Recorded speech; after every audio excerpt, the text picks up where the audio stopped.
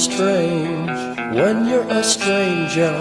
Faces look ugly when you're alone. Have a good day. Thank you, you too. Alright, this is hands down the most emotional baby I've ever seen in my life. His brother and sister just left for school, and this is his honest reaction. He's not just upset. He's upset that he's upset. So what does he do? Slaps himself in the face. This is an outward expression of what he's feeling on the inside. People will ask me why I didn't laugh. Because I was scared. This is none other than the evil villain's origin story. Everybody's freaking out over the thin eyebrows. I love my thin eyebrows. I've been doing thin eyebrows for evs. Because when I have thick eyebrows, I look like this. Hey, what's up? Hi, what's up? Hey, what's up? See the difference? You know what? You don't have to stick with trends. Whatever looks good on your face, just do it. I just can't get you out of my head. Oh, your loving is all I think about. I just can't get you out of my.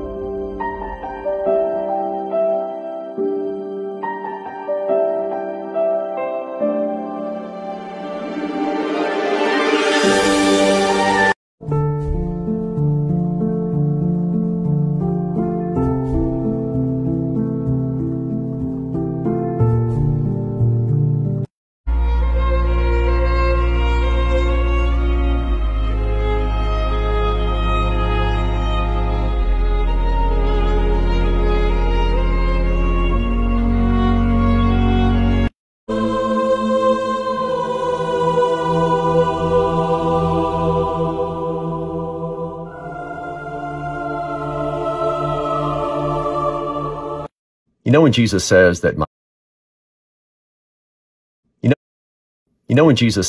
my yoke is easy and my burden is light? Is there any Old Testament background to that? Well, yes, there is. In fact, if you're reading through the Bible in 1 year along with me, you encountered an instance of this in Isaiah chapter 47 this morning. In verse 6, we read about how the Babylonians have placed on the aged a yoke that is exceedingly heavy.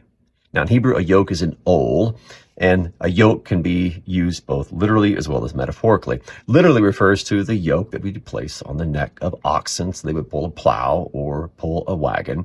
But it's also used metaphorically, and almost always in a negative sort of sense. So when Solomon died and Rehoboam took over, the people complained that Solomon had made their yoke exceedingly heavy.